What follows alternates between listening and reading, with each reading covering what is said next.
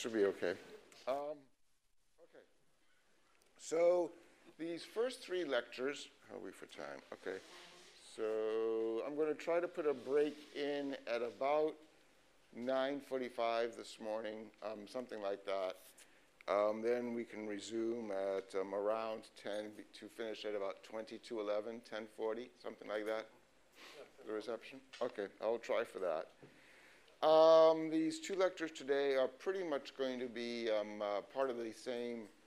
They go together. They're very, very closely related. They're not separate kinds of topics like they were yesterday and the day before.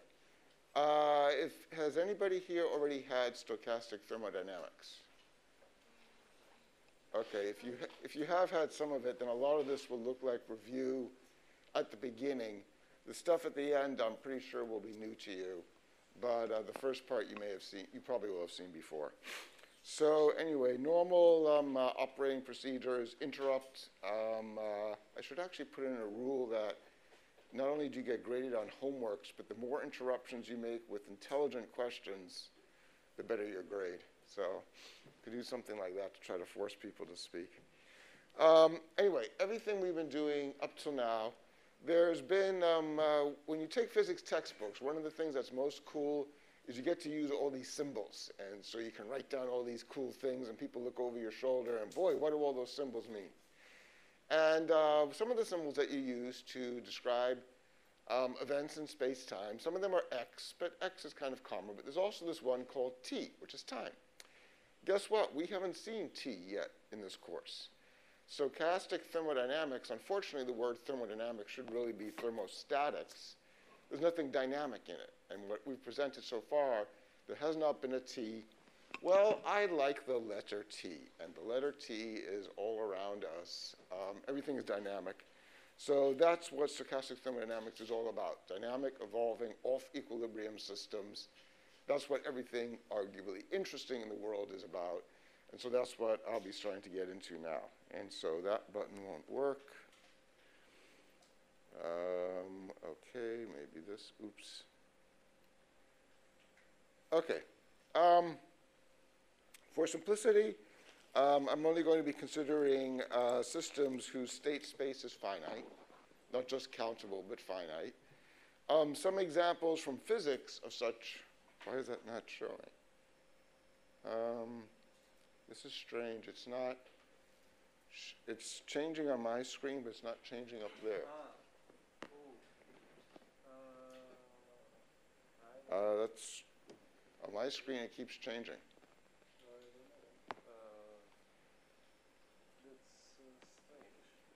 Yeah, I've never encountered anything like this. Actually, that's several screens ago. This is before I did splat out.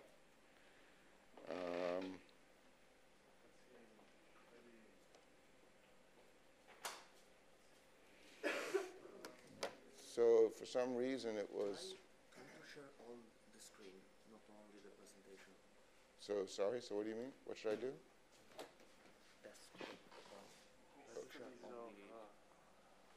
Desktop one only?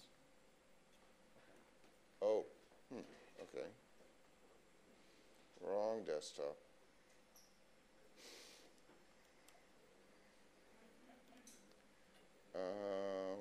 Let's see. Okay, now it's changing. Okay. All right, so examples of systems with finite state spaces. A spin system. Beloved of people who give out Nobel Prizes, for example, 6 months or so ago. You've got a countable number of spins. The spins can be up or down, ferro, antiferro, paro, diamagnetic, all these other great Greek prefixes. Those are systems that have countable finite state spaces, in fact. You take the thermodynamic limit, but you're still countable. A quantum dot, a very, very simple system. Normally a two-state system. If you have multiple quantum dots, of course, then it's more than 2 states. Also, with some caveats, if you're careful about it, a coarse-grained version of a classical state space. The normal phase space where it's 6 dimensions, position and momentum. You can coarse-grain it. You can, for example, take the gas in this room. It's got a phase space. It's actually uncountably infinite space, of course. but you can, of course, grade it into a finite number of states. If you're careful about it, there are some subtleties that are, for example, discussed in this paper here. Everything that I'm talking will still apply because, and here's the crucial thing, you have a Markovian dynamics over that state space. Okay, now, this is a very important point. Physicists, I was originally trained in physics. That was my PhD, so I can include myself in, in that category. Physicists, compared to other disciplines, were trained how to think well, but compared to, just like all other disciplines, they are extremely narrow in their view of reality. So in particular, those who came up with stochastic thermodynamics, they have a toolbox. They have uncovered things which are applicable to vastly many more situations than they focus on.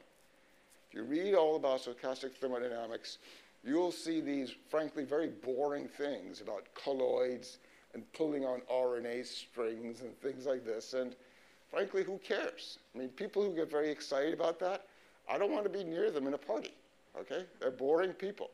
There's everything else, and in particular, what is starting to be appreciated by the physics community is that stochastic thermodynamics applies to any system that evolves according to Markovian dynamics. That is vastly many more systems than just colloids and RNAs that you're stretching and things like that. Here are some examples. You don't need any energy flux. You don't need physics. You don't need thermodynamics for stochastic thermodynamics to apply. I've got projects going now where we are applying stochastic thermodynamics, the theorems of stochastic thermodynamics, to the dynamics of opinions over social networks, to the dynamics of gene regulatory networks. I am going to corrupt Professor Greeley so that we examine the stochastic thermodynamics of ecosystems, any kind of a system where you can actually describe it by a Markov chain. And you've seen these since you were, I don't know, a young teenager. Almost every theorem that I will present today applies. So there's a huge amount to be done. Many, many PhD theses, many, many new fields and conferences, all about trying to figure out what these theorems of stochastic thermodynamics, what their implications are in these other domains, and even more challenging, more important, how to modify and extend and expand stochastic thermodynamics to apply to these other domains.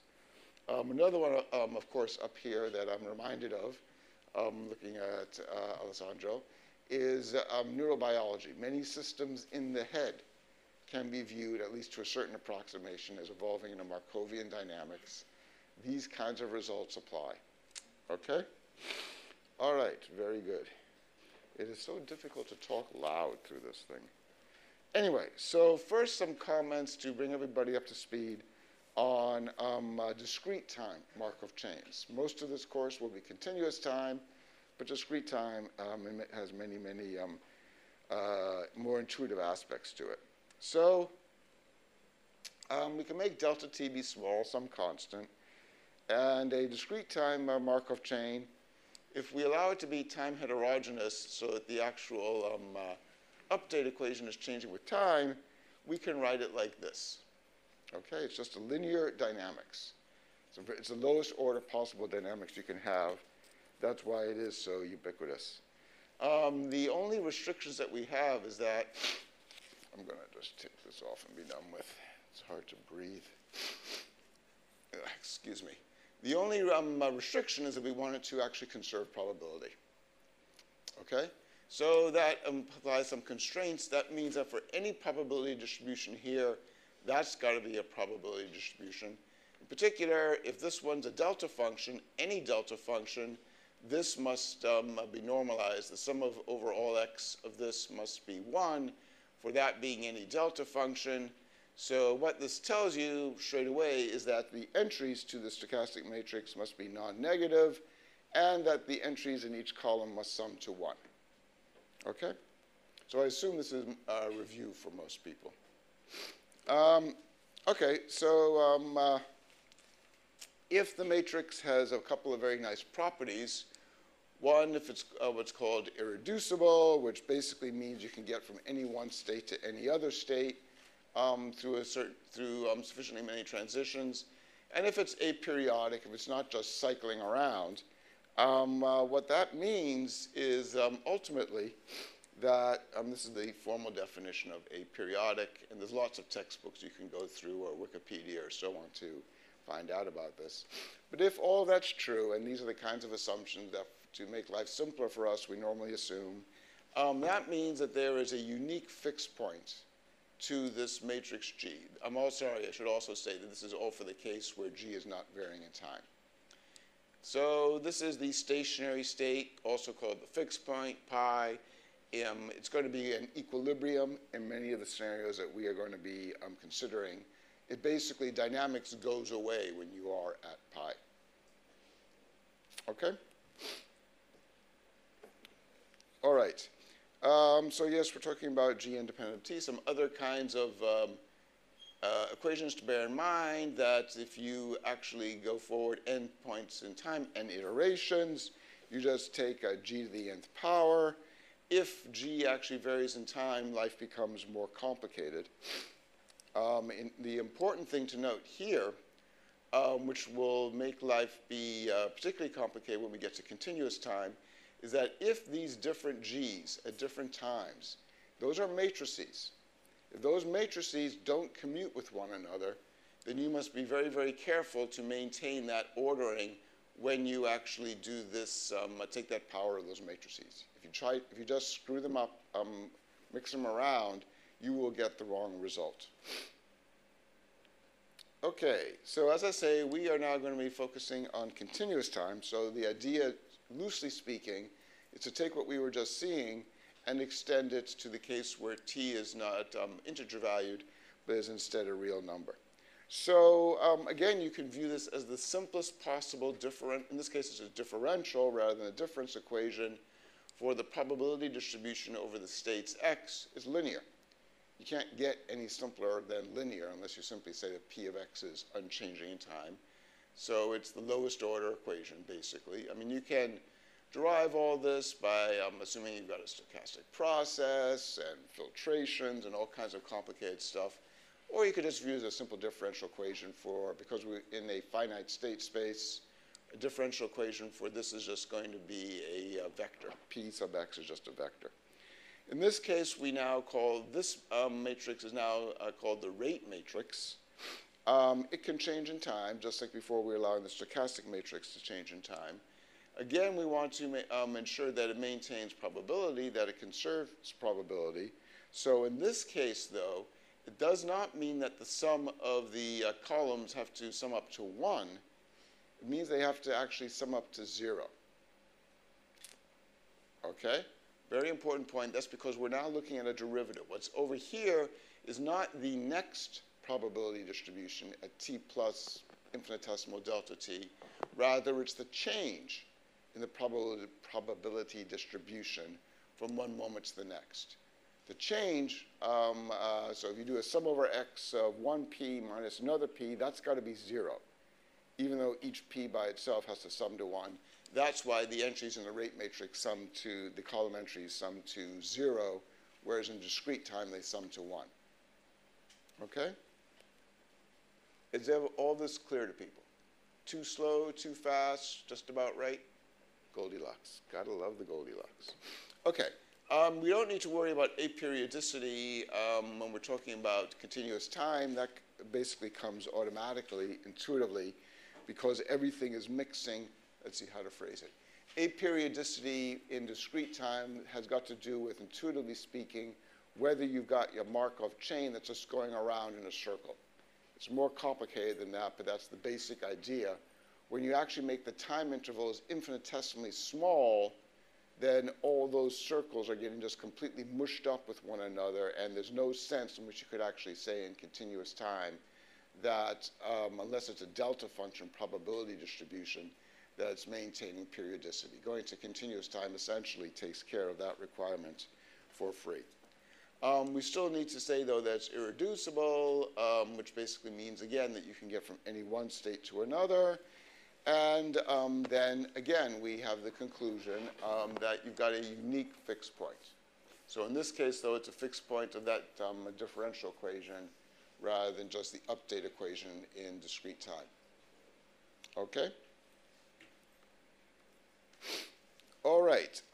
If the rate matrix is independent of time, then we can take this equation and basically it's a differential equation. So just like in any other differential equation, it's got a solution that's given in this form. If the K is just a matrix, a fixed matrix, then P of t is just equal to e to the tk times P of 0. This should be contrasted to, in the case of discrete time, this equation here. We were taking the power of the matrix when it was discrete time, and when the matrix was just giving the update function, when it's instead giving the differential equation, now we take the exponential instead. Okay, so there's that kind of a parallel. Now, by the way, does everybody here know what the exponential of a matrix is?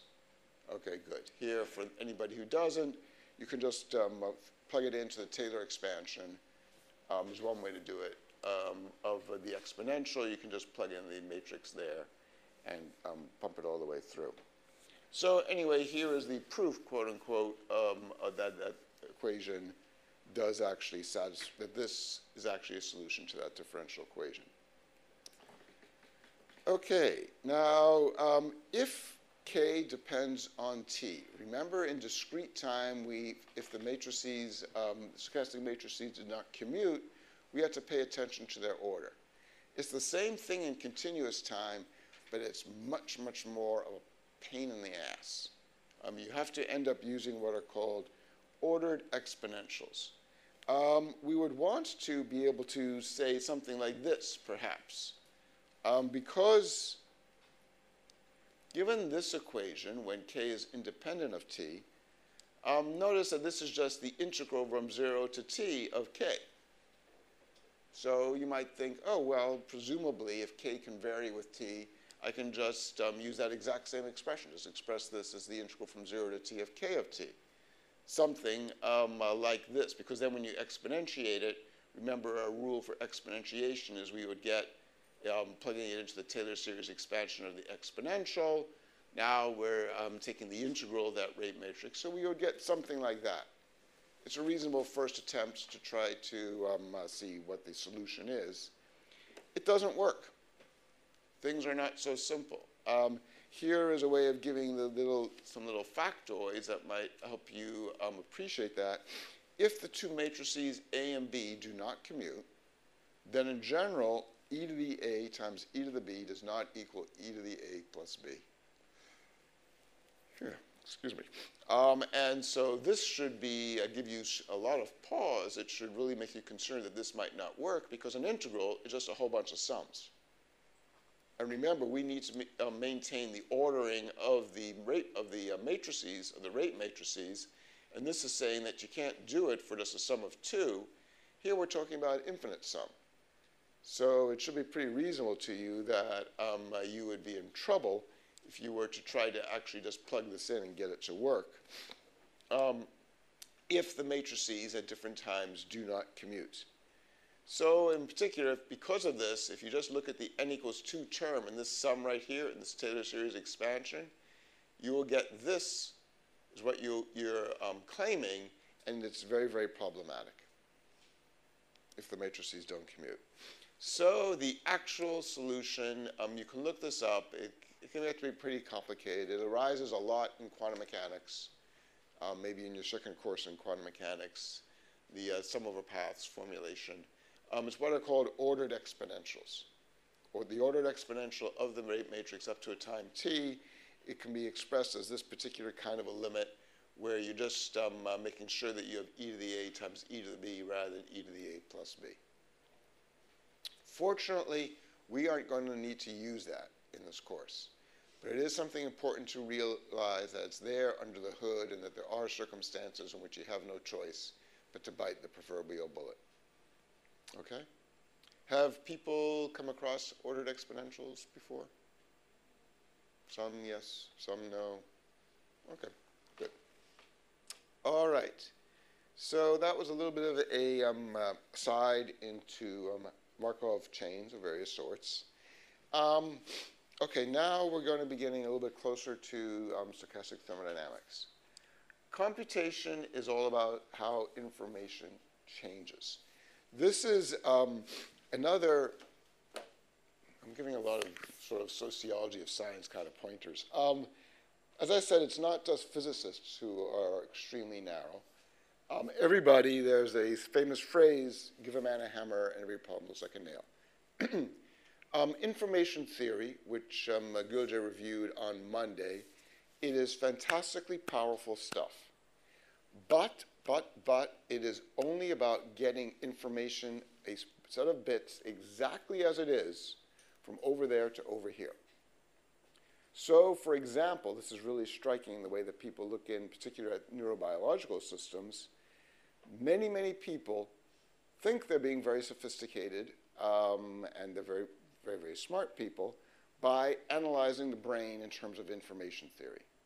Oh, look, it's very, very good at getting this precise information from, say, the retina to the occipital lobe of the brain.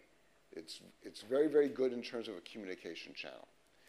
Well, newsflash, if all we were concerned about was getting information from one side of the brain to the other, we'd be a lot better off if we just scooped out all this gooey, gray, pink stuff and put in a bunch of fiber optic. Because then we would have a hell of a lot more accurate information. If that was our only goal, we'd be done, and we would actually have much better brains than these humans have, going around with these jellies in their heads. Computation is about information transformation. It's not about information transmission. And that is what is important about what's going on in the brain. That's the kinds of things that we're trying to get at in this course, in starting up this field, in essence. There's a bunch of conferences going on. And we don't even know what it means to talk about information transformation in any kind of a meaningful sense. Okay? So all kinds of caveats. We know what the answer is not. It's not information theory, not solely information theory, but we don't know what the answer is. So hopefully the things that I'll be presenting in this course are getting a little bit closer to what it is. So anyway, computer science is one of the fields that does try to talk about, well, computation and talk about information transformation. And so that's what we'll get to later on. But nonetheless, notice what we want to do is understand the stochastic thermodynamic, the statistical physics of information transformation. Now, yeah, it's all good for you to sit up on the lectern there and cast aspersions at all these dumb people using information theory to analyze things and so on. But nonetheless, information theory, Shannon entropy, is thermodynamic entropy.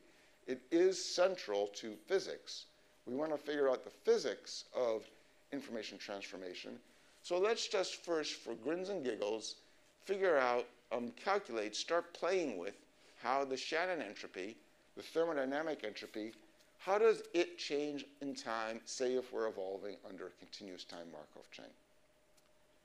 Which need not have anything to do with physics, like I was emphasizing, but nonetheless it's a natural thing to start to analyze if you are interested in the physics of information transformation.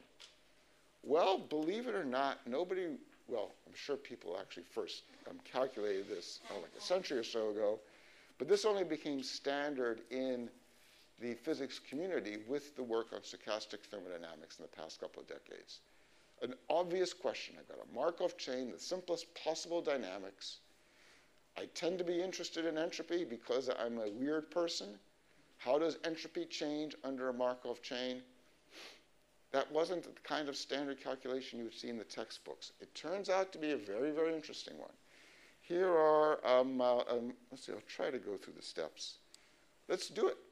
Just do it. Just a little bit of simple algebra. There's entropy, entropy dot, ds dt. Well, let's see. If you plug it in over here, first of all, why am I allowed to write this first equation there? Why can't I take the dot only over the first p?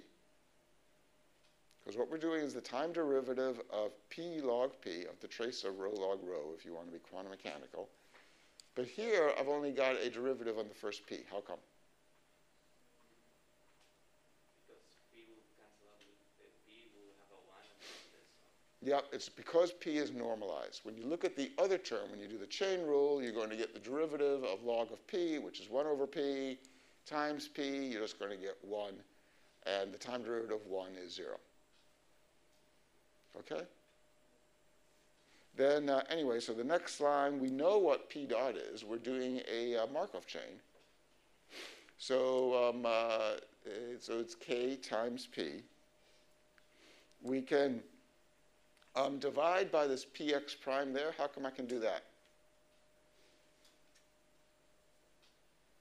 We subtract and add the logarithm of px prime, and then we interrupt the sum and do the sum.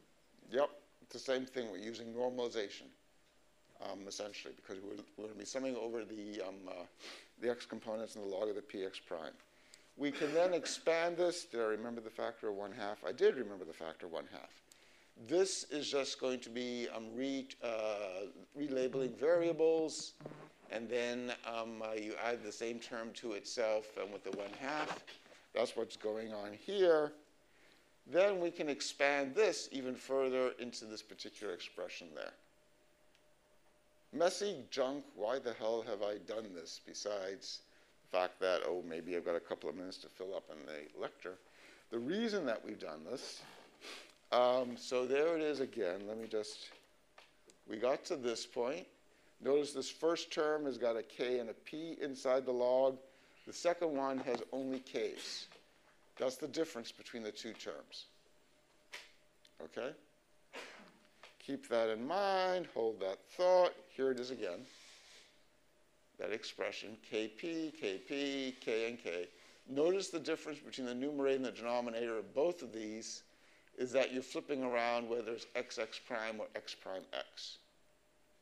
So this first term, the difference between the first and the second term is whether there's p's inside the log. And in both terms, the difference between the numerator and the denominator is the x and x prime ordering, just as kind of a mnemonic-ish kind of a thing. We take this, let's see, it's backwards here. We take the first one here, and that's called S dot I, irreversible entropy production. The second one, where there's no p's, is called the entropy flow. Okay?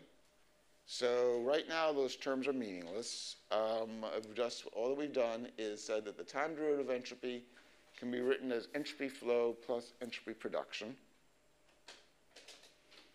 Okay, ignore that V index down there that should not be on these slides. My apologies. Okay, good. So the entropy production term,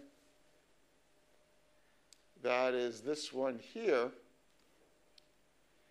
you can actually prove that this is non-negative.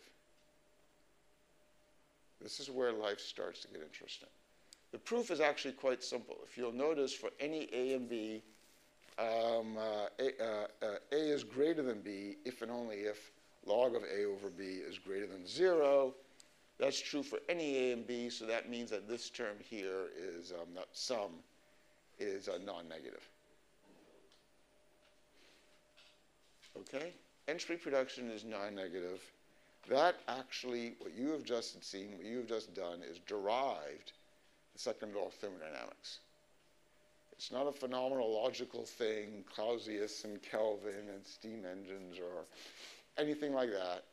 If anybody comes to you with a perpetual motion machine proposal, what you can just do now is say, okay, which step of this algebra do you think you're getting around?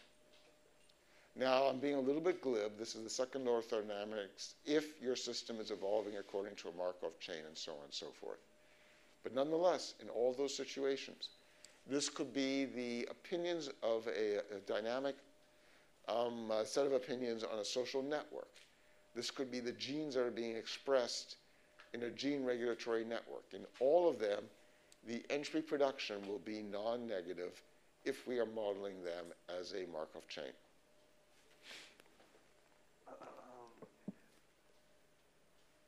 Okay? So we have a question. So could you please say again how you identify the two terms as entropy flow and entropy and production? Why? At this point, that's just a definition.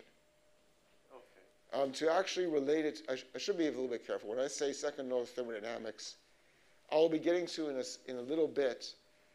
Generically, if you are coupled to an infinite heat bath, and if you assume time reversal invariance, what's called microreversibility, then the entropy flow term is actually going to be the heat exchange between the system and the heat bath.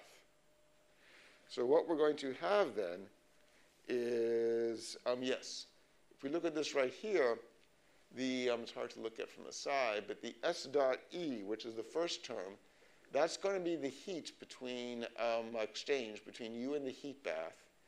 This is non-negative, so what this is saying is that the change in entropy, the rate of change of entropy of the system is greater than or equal to the actual heat exchanged with the heat bath.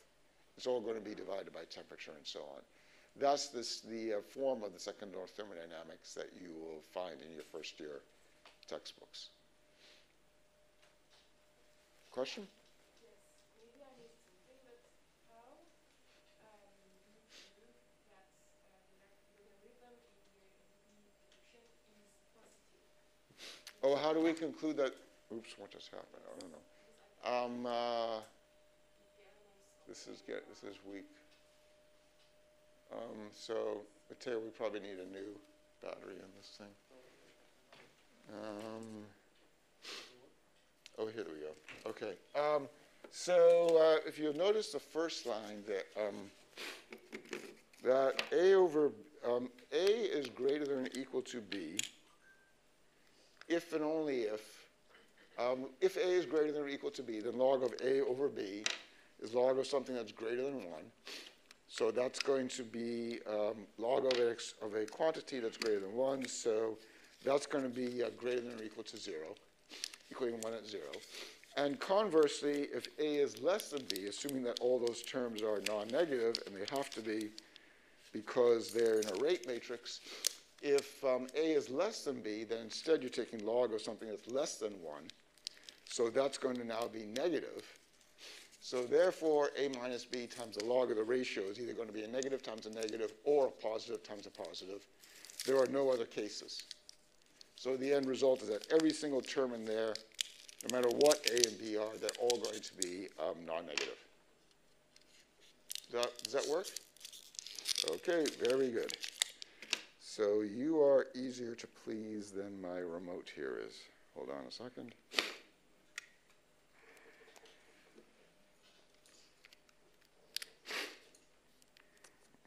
Come on.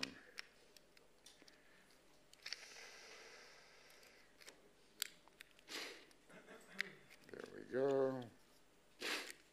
So we have another question from Zoom. Mm-hmm. From Francesco. It says, since you mentioned it, so the question is, since you mentioned it, do we have a formulation for the entropy production rate for microscopic systems that are not Markovian? Perhaps certain classes of them. Yep, very interesting question, and that will be the topic of future lectures. We'll be getting to that. Basically, there is, well, I think I just broke this damn thing. There is what's called the inclusive Hamiltonian formulation of stochastic thermodynamics, where you actually assume a finite bath. The system evolves in an arbitrary, well, it's broken. The system evolves in an arbitrary non-Markovian manner. So it's actually more sophisticated, not only in the sense that it allows for non-Markovian, but that it does not assume an infinite bath. And a lot of the theorems of stochastic thermodynamics, you can actually, there are transformed versions of them that apply in those kinds of situations. So the answer is yes. And as it will turn out, hopefully, I'll be able to present this next week, that's actually a very natural, clean way of formulating actually the stochastic thermodynamics of computational systems. As a heads up, if the interlocutor, if the questioner, if the person on the other end, if they've come across any quantum thermodynamics, any of what's called Krauss operators, partial trace quantum operations, which I will be talking about Friday, I guess, that is basically a scenario where you've got non-Markovian dynamics. So the answer is yes, you can do that too. Oh, and also to give a plug, there's a paper I wrote with a collaborator, Jan Korbel, K-O-R-B as in B, as in B as in B. Somebody needs more coffee. B as in boy, E-L. It appeared in New Journal of Physics, I think about a year ago, in which we considered an arbitrary non-Markovian system and saw how the laws of stochastic thermodynamics change. So they might want to look that up. In the case that you say arbitrary non-Markovian, life gets very complicated. So that's probably more than the questioner wanted to know. This is unfortunate. I seem to have broken the laser. So transforming it from operating very weakly to not operating at all. Okay. Anyway, moving right along. How do I get back the screen? Like so? Okay. So are we all good? All questions answered? Okay, let's see. Okay, so let's now be very daring. Let's integrate over time. This is a differential equation. We know that the entropy production term is non-negative. Therefore, nothing's working today. Probably you should share again the screen because it's not Sorry. sharing. I don't know why.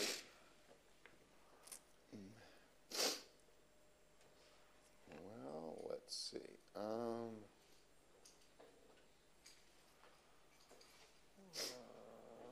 That's what you were supposed to be doing. Okay. Okay, it seems now it's working.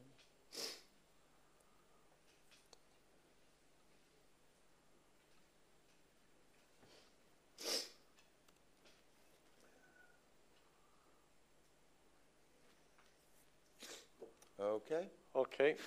Okay, excellent. So sorry for all of the technical difficulties. This is where we left our intrepid band of explorers. Now we're going to be very daring. We're going to integrate this over time. And so what we get is this formula here. I'm going to say the integral over time. Let's say we have a dynamics that sends some distribution P0 of x to P1 of x. Sorry, I've changed whether the subscript or the argument is position or time. But in any case, we do that. We have a dynamics that does this. We know that the entropy production is always non-negative at every moment in time. So we can write down this formula. The change in the Shannon entropy of the system between P0 and P1, that is this term here, negative delta S. This one right there, that's the entropy flow, which we will see later on, can be identified with the heat flow, or more generally, any flow with other reservoirs. And then there's this thing, delta sigma, which cannot be negative. Okay? So a simple example of this, let's say the system has attached to a single heat bath at temperature T. That will be, I've not really derived that yet, but that will be important for saying that this right here is basically going to be the heat flow divided by that temperature T. Let's say there's two possible states. Let's say the initial distribution, that's this one here. Let's say it's uniform, 1/2, 1/2 over those two states. Let's say the process implements bit erasure. So the ending distribution here, that's going to be a delta function. So you're taking two possible states with uniform probability, and you're mapping it to a final state, which is guaranteed to be, say, for example, a 0, no matter what you started with. That's the nature of this conditional probability right here. Well, that's what you call a bit. a bit erasure when you've got a computational system. You can start with your bit being 0 or 1, uniformly possible, and you end up with it being in a definite state. So a lower bound on the entropy flow, a lower bound on the heat flow out to the heat bath, that lower bound will be if the entropy production is 0, if delta sigma is 0, and so we see that the entropy flow is lower bounded by the drop in entropy. That's what this formula right here is telling us. It's lower bounded by the drop in entropy. The drop in entropy in this particular case, where if you start at P0, what's the entropy of for this particular P0? Log of 2. What's the entropy of P1? 0. Log of 2 minus 0 is log of 2. Rolf Landauer's conclusion from 1961.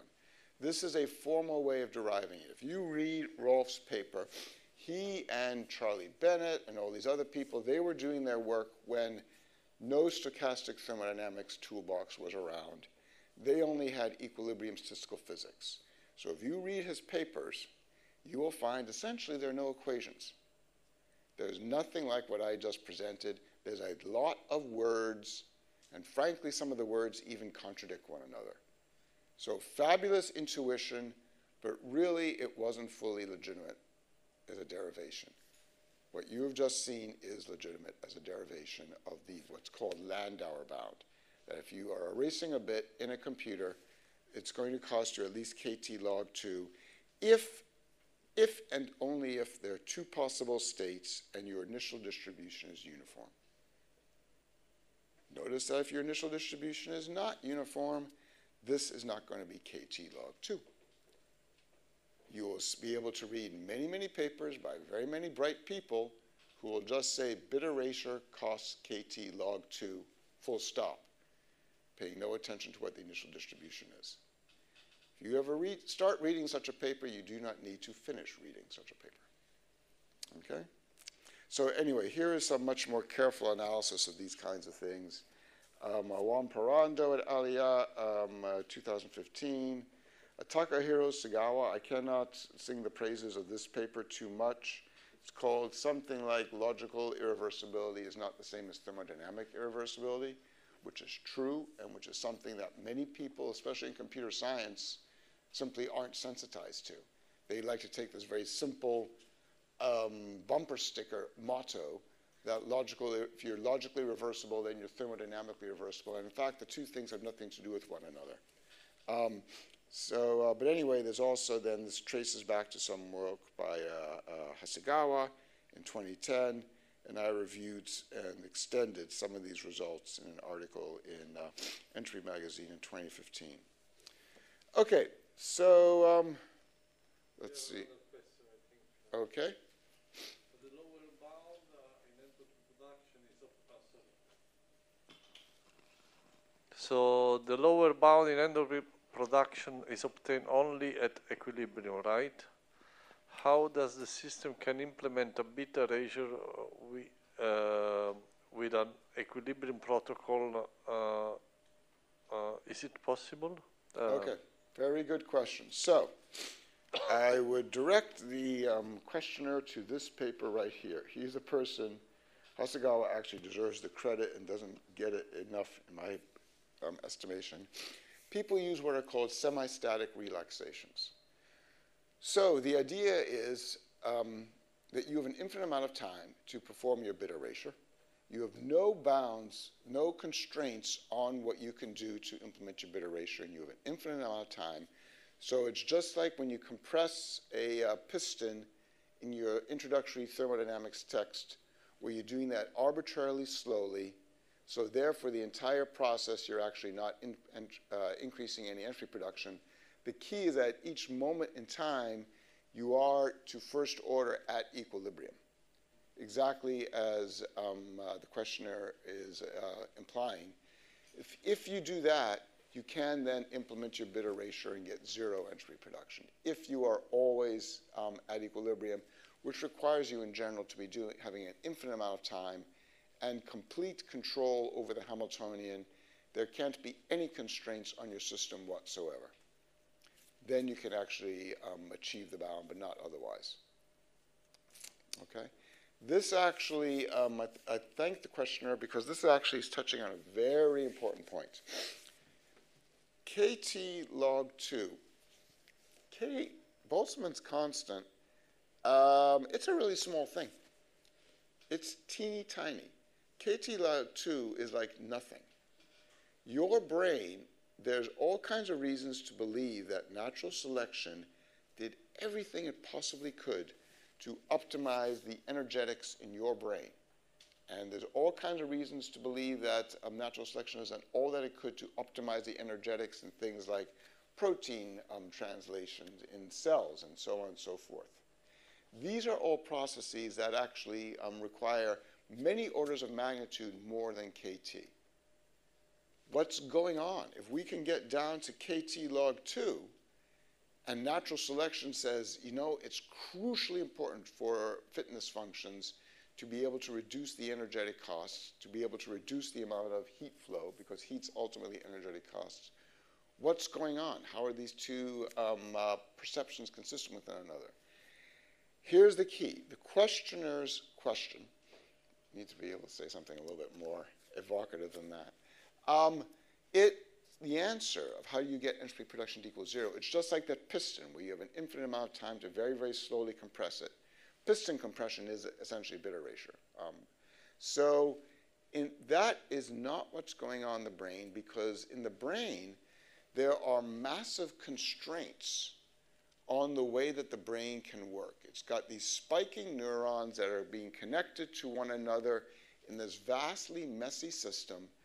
It's got to do its computations fast. If a tiger starts walking in that door, I don't have time to adiabatically slowly compress a piston to be able to figure out I've got to go out that door. I've got to do it much, much faster. And I've got to be processing all these other things at the same time. And most important of all, I've got extremely powerful constraints and restrictions on what I can do. I can't just push a piston closed and slowly push the piston the other way. But that's assuming a particular form of the Hamiltonian that I have complete control over.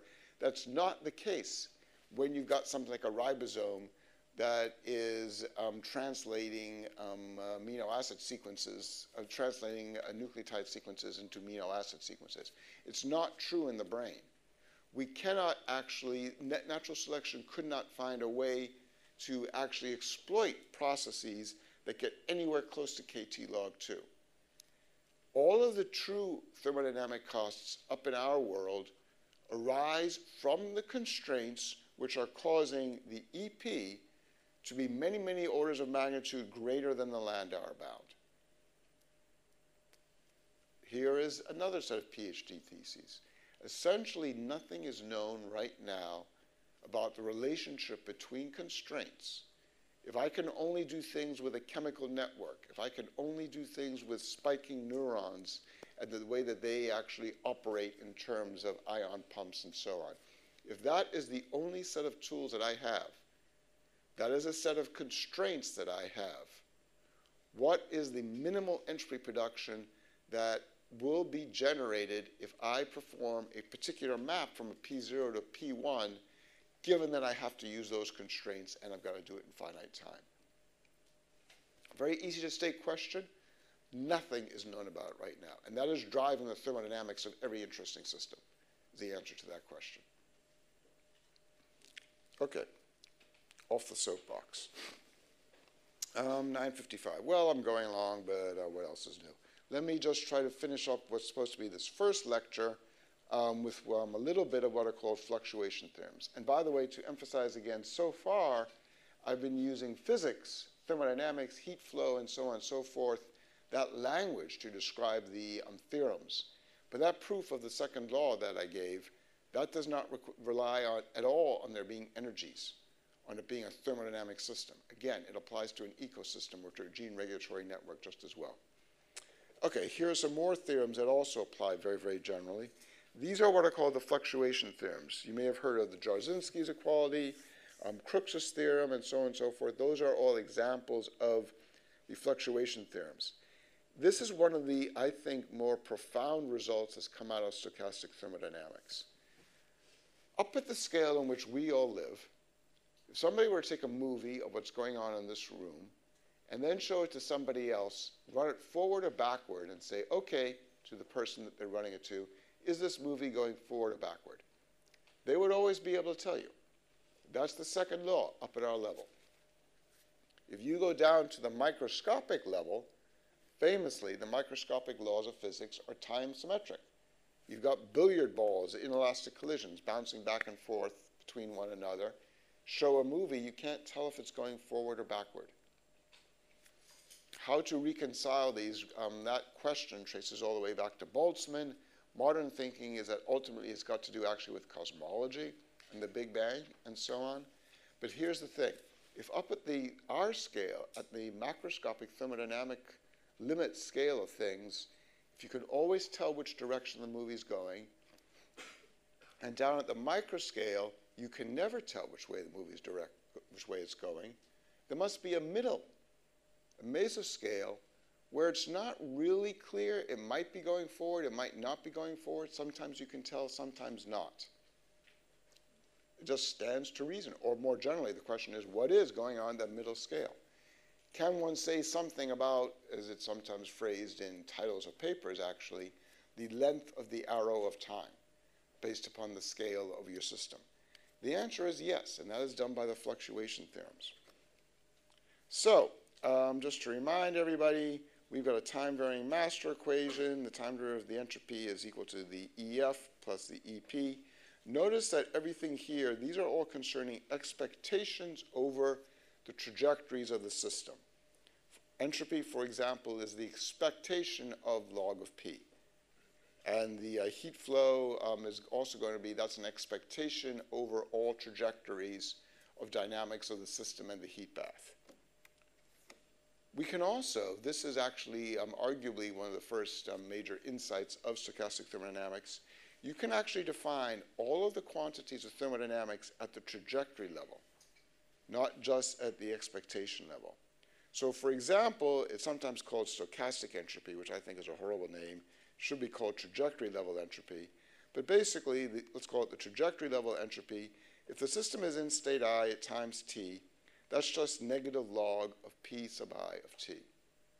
Its expectation is Shannon entropy, but this is perfectly well defined for just being in a single state. And moreover, you can have p sub I of t, that can vary with t. So I can have a dynamic process where the distribution is changing.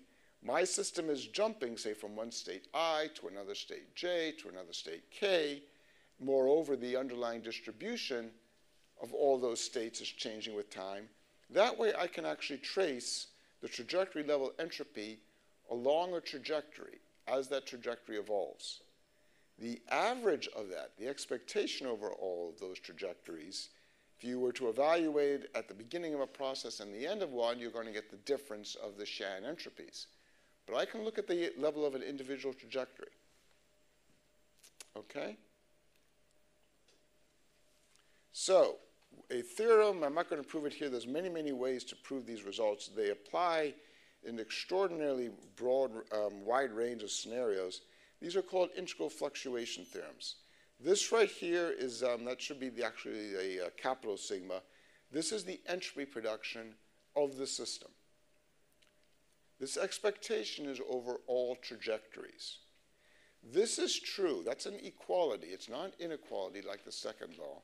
It's true in almost every CTMC. It's amazing how wide a range of situations that's true. If we take this and apply Jensen's inequality, we've got an expectation of a convex function. We can apply Jensen's inequality, and what you will get is that the expectation of trajectories of the EP. So you'll get is that the expected value of that sigma there, that's non-negative once you apply Jensen's inequality, which is the second law. But this is more powerful than Jensen's inequality. This, what it's allowing you to have is non-zero probability that in any single trajectory, EP is less than 0. So here is the answer to that paradox which has been around since Boltzmann. Here is the entropy along a particular trajectory, or the entropy production, let me say. Eraser? No eraser, I guess that's hand. Here's the EP along a particular trajectory. Here is the probability of that particular trajectory. This is the world that we live in. Thank you. This is the world that we live in. It's a delta function, or more generally, it has almost zero probability down here. And as I say, in the integral fluctuation theorem says that modulo things like kt, or if I should write it out not using bracket notation, the average over trajectories of the entropy production along that particular trajectory. And I've not actually defined that for you. I'm just sort of talking in reasonableness terms right now. One of the papers that I've promoted very, very hard is by Esposito and Van der Broek, the ensemble. It's got the word ensemble in the title from 2015. It actually derives this. But so negative kt, this right here is equal to 1 exactly. Up at the thermodynamic level, the way that we achieve that equality is by essentially having always non-negative EP along essentially every trajectory you can ever see. That's why you will always be able to tell if the movie's going backward or forward. Okay? But, let's see, colored chalk. What a concept. When we go down to the microscopic scale, we can't tell if we're going backward or forward. We get this. Mesoscopic scale, you get something more like this. So at the mesoscopic scale, there's always some probability that that movie will go backwards.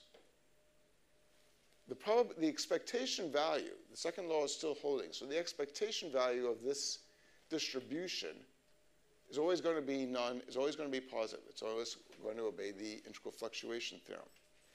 But as we go from the microscale to the macroscale, the actual shape will change.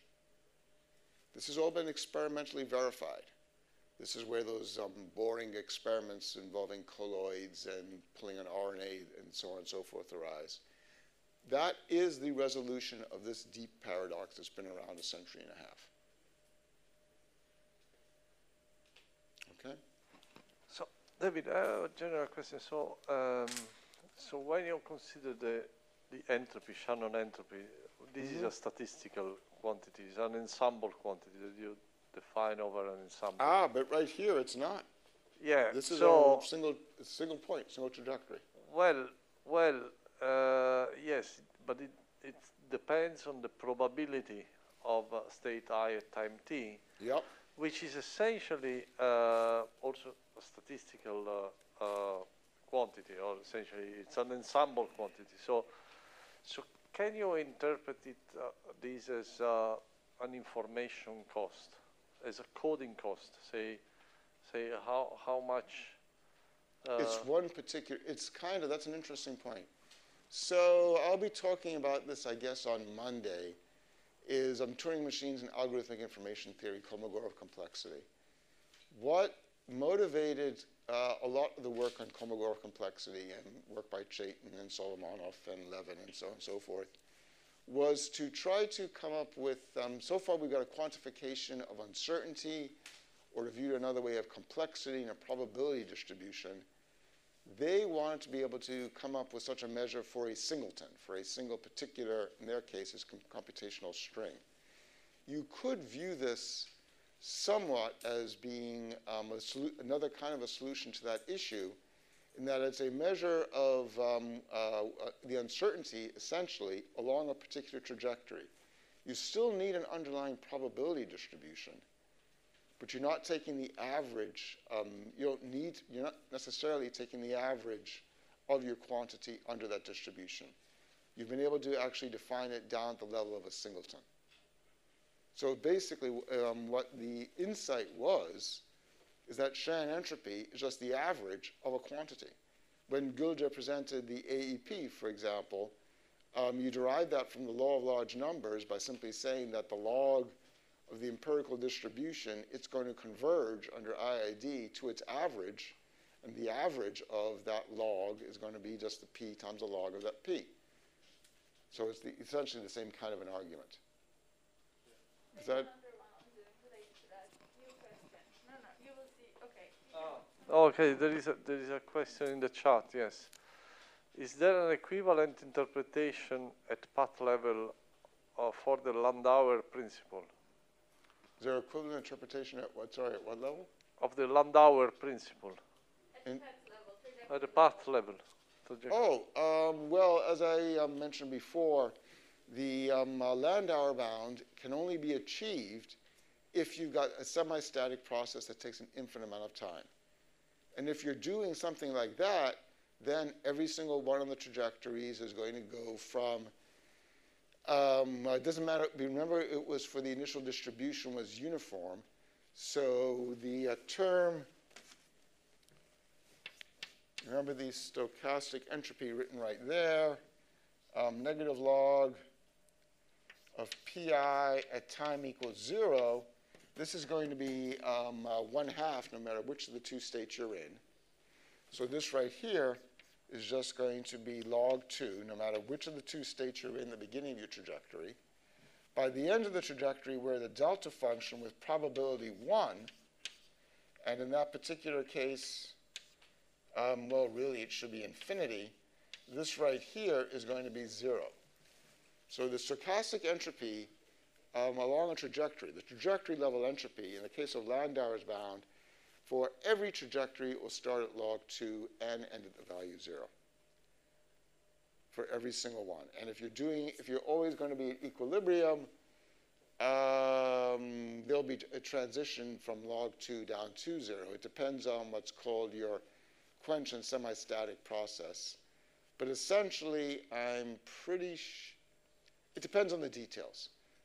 Whether there are going to be any trajectory, whether there's actually more than one possible value of the trajectory level entropy at any particular moment in time when you're achieving actually Landauer's bound. But at the beginning and the end, all trajectories have the same value. Okay? Yep. All right, I think I'm almost done with the first lecture, only running half an hour behind. Let's see. Movie runs backward, as we said, and that's it. Yep. So let's all take a 5-minute break and then reconvene. And as always, I'm running a little bit long, so we'll see how far we can get in the second half of the lecture today. Whew.